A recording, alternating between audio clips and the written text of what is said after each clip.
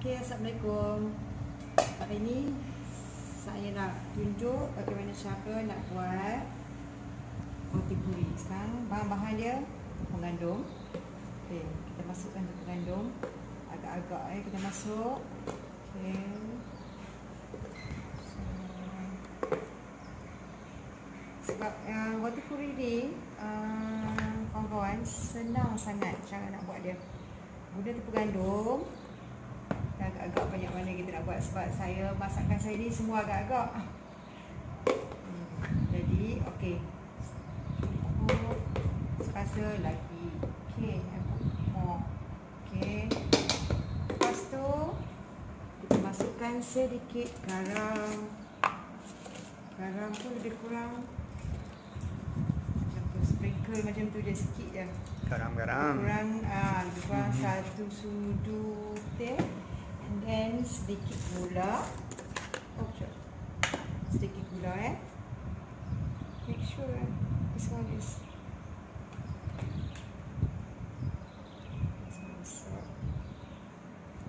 sugar. Okay. Pastikan betul-betul ini. Okay, masukkan gula. Gula. Okay, gula. Okay. Lepas tu kita masukkan baking powder. Okay. Baking powder, sorry. Baking powder tu kurang 1 sudu juga kurang 1 sudu. Macam tu. Kalau ada yeast pun boleh juga masukkan. Okey. Ni baking soda masuk. Baking powder, sorry. Baking powder tu kita kacau dulu. Okey, kita kacau. Dan kita masukkan sedikit minyak. Makcik masak. Kita masak agak-agak. Tu macam tu. Okey, tak boleh minyak sangat. Dan kita kacau lagi. Lepas ni kita guna tangan pula Kita kacau rata. Macam ni. Nampak? Brian? Nampak? Okey. Nampak sedap lah. Lepas ni kalau kita goreng, deep fried. So, sedap gila. Ya, sedap gila. Brian always say sedap gila. Okey, now Lasat-lasat. air, water. Some water. Ya, kacau. Ni pun main agak-agak juga Senang sangat nak buat roti puri ni. Ada setengah orang masukkan telur, Ryan. Tapi kita tak masukkan telur. Kita masak macam ni je, ringkas, simple. Tak faham. Tak faham? I think you faham. Tak faham. Some people put some egg. So, this tak recipe, telur. no need to put some egg. No, tak perlu. Because Brian also you tak makan kan? Saya Makan? seorang vegan. Oh, vegan. Tak Vegan. makan ya. Jadi saya kena berkorban jugalah macam ni. I sacrifice also. Okey, kita masukkan lagi banyak water. Some more water. Dan kita bagi jadi dough.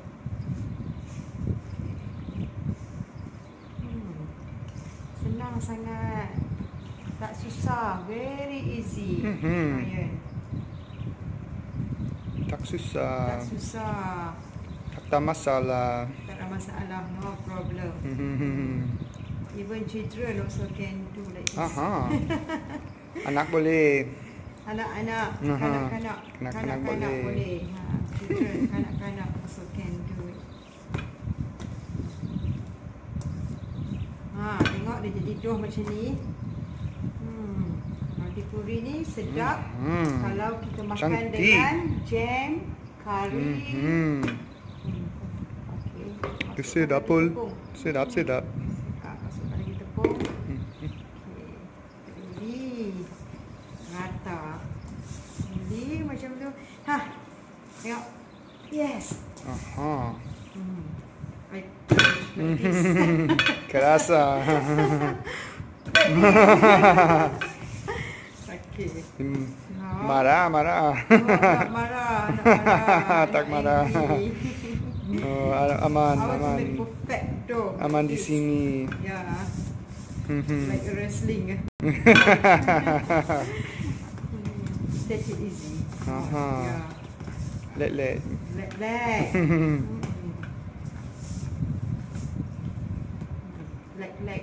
Relax. Aha, relax. Okay. Macam tu. Kita bersihkan dia punya tepung keli macam ni kita buat. Macam tu. Then macam tu. Oh, wow. Look crazy. But it's nice. Puri. Nice to see. Nice to hold. If broken, Consider sold. yes.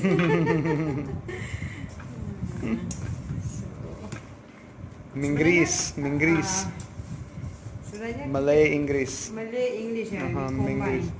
So sebenarnya yang ni kita kena diamkan dia dalam dalam 5 minit macam tu atau 3 minit. So yang ni tak payah, kita instant puri. Instant puri. Instant puri. Roti puri. Yeah, Sedap, I think it's sedap. ready. Dah ready. Jom di Okay. You like this? Aha. Okay, isn't it? Okay. Tak ada masalah. Wow, very nice. Okay. Okay, now kita nak bentukkan dough ni jadi bulat-bulat, like a ball, like this. Okay, very easy, like this. Yep. Okay, put here. Siapa nak makan roti puri, kalau tak nak macam perak dia dulu, bukan perak, kita diamkan bagi dia naik sikit kan, boleh juga. Tapi ni sebab kita lapar, hungry, Lapak. so instant puri. Cepat. Nak cepat, yes, kita nak cepat. Brian pun dah pandai cakap sikit kan, bahasa Malaysia. Sikit-sikit. Sikit-sikit. Sikit-sikit. Sikit-sikit. Cuba cakap, say something. Sikit-sikit. Something to say. Sikit-sikit. Sikit-sikit, lama-lama. Lama-lama jadi bukit. Bukit, yes. Sikit-sikit lama-lama jadi bukit. Cuba Pandai. belajar. Cuba belajar bahasa Malaysia. Okay. It's very easy to learn in bahasa Malaysia, Brian. Like ABC. Very easy. Not very easy, but easier than Thai. Easier than Thai. Thai is. Can you speak Thai? Ninoy. Ninoy. Sawadee krab. Sawadee krab. Kopun krab. Yeah. Ninoy. Kopun krab. I already forgot a lot. I need Yeah. to study again before I go to Thailand again. How about Aroy in Aroy mak. Aroy mak. mak. It's like Aroy mak sedap. Sedap is aroy mak.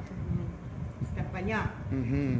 Okay, nampak sambil tu kita buat bulat, like a circle, like a ball, like this. Lepas ni kita lenyek dia, kita goreng. Okay, mudah. Berapa biji? How many?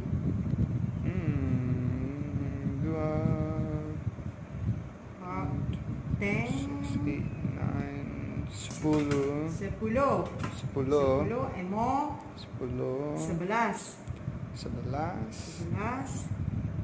11 lagi 12 and then 2 more 13. Oh, 10, 11. lucky number 13. Yeah, 10, 11, 12, 13. Yeah, 13. 13. Okay, the last one. Yeah. Okay.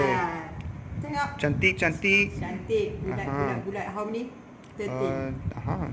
Yeah. Okay. Okay, Now, jom kita goreng, deep fry. Okay. Kita nak goreng ya. Kita tabuk tepung. Senang sangat. So kita perlahankan api sikit. So kita boleh ambil kat sini macam ni je. Senang saja. Tengok Brian, senang kan? After this, we roll the dough. Okay.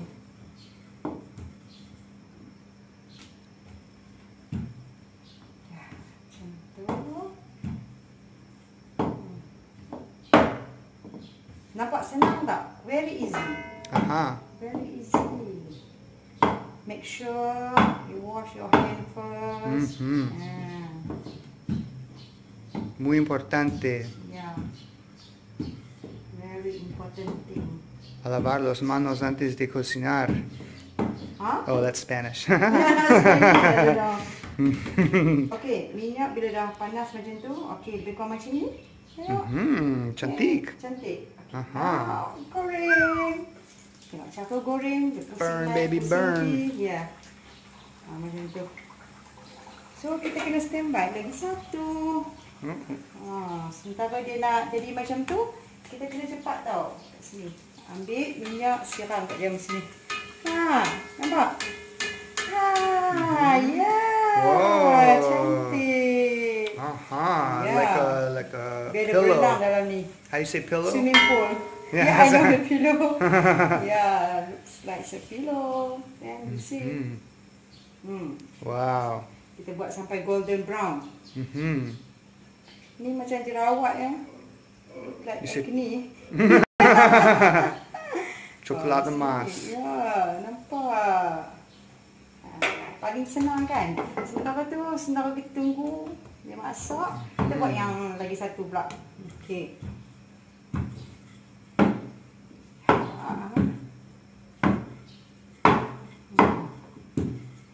Hari ni, today is Monday ya? Yes. Oh, Monday. All day. Oh, siap, kita pusing lagi. Jangan sampai hangus.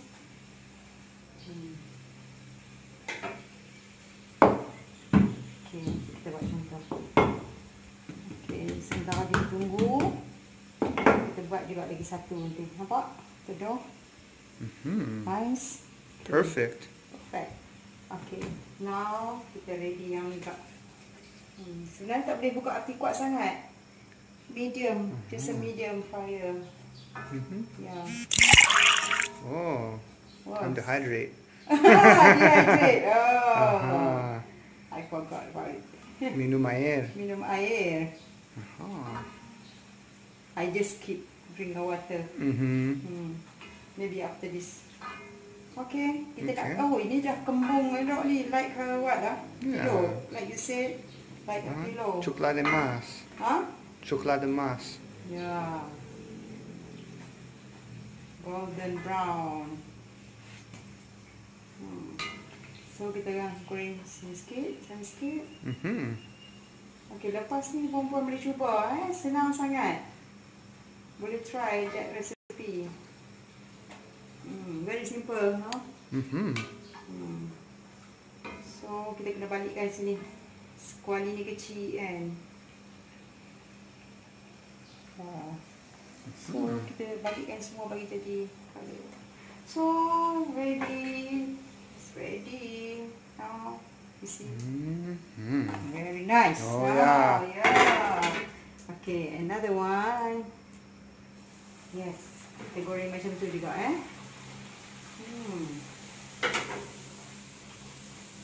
Oh wow.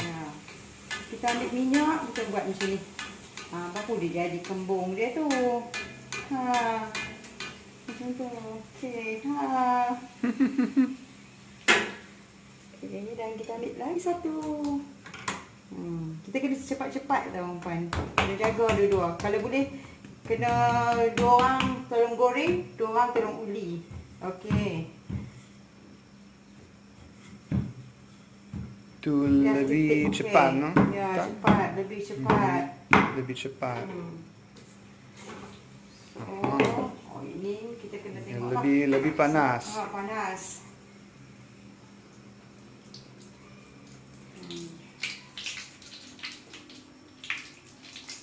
Yeah.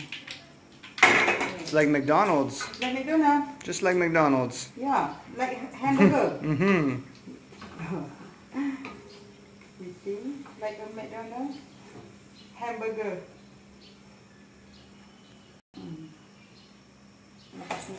Wow. Okay. Professional here. Di sini. Di sini orang lapar. Oh, wow. Okay, take more. Tengok kan, sementara goreng kita kena tengok. It's like a Cepat. pabrik. Yeah, like a factory you know. Pabrik roti. Yeah. So, tengok macam semakin jerawat ni, acne, more acne. A lot. Look like Noriega. Yeah. You know the president of Panama? He had really bad acne. Yeah. Yeah, like really bad. Oh, ini politik ni. Untuk ni. Di Panama. Aduh. Nanti kena kecam ni. Noriega. Ni talking about politik ya. He looked like this. Yeah. Yeah. No comment. No comment. Oh, you see? Oh, wow. When we talk about politics. Chocolate. Oh, chocolate. It's more golden brown. More Yeah. golden. Hi. Like panas-panas. Panas. Okay. Sebab apa perempuan tengok dalam tu, sebab tepung kan dia jadi macam tu. Ada. Okay. Awas. Awas. Perhentian. Ya, ni lebih besar sikit. Besar, big. Sikit. Besar.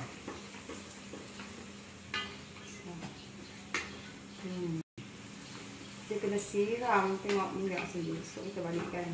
Oh. Cepat. Puri popular in India or Pakistan. But this is Malay style. Malay style. Yeah. Of course. How do you say Malay style in Bahasa Melayu? Cara Malaysia. Cara Malaysia. Yes, cara Malaysia. Cara Malaysia. This is how I learn. Yeah.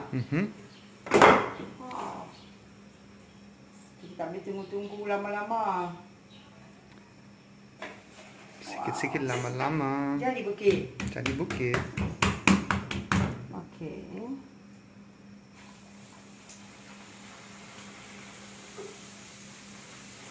Okay, last one. Okay. Yang lain kita boleh simpan dalam fridge.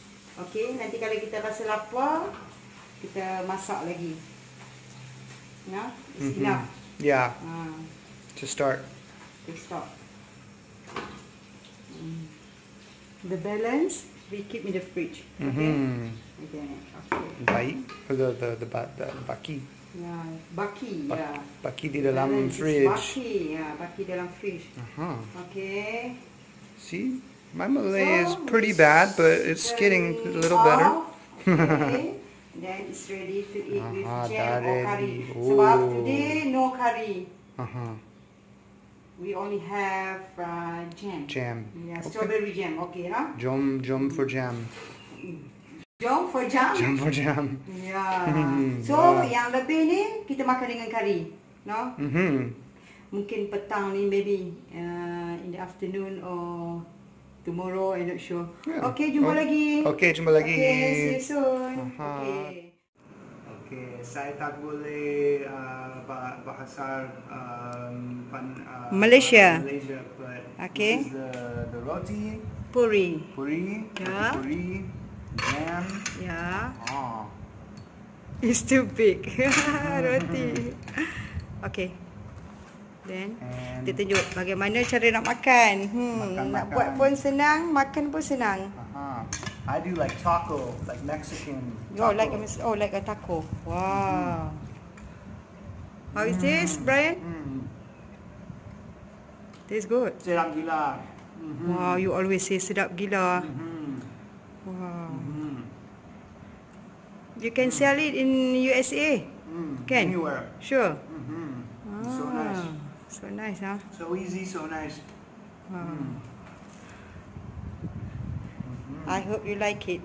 Datang, makan-makan. Makan. Kau roti buri banyak. Oh, sampai saya mengandung. Okay, teruk betul ya. Okay, bye.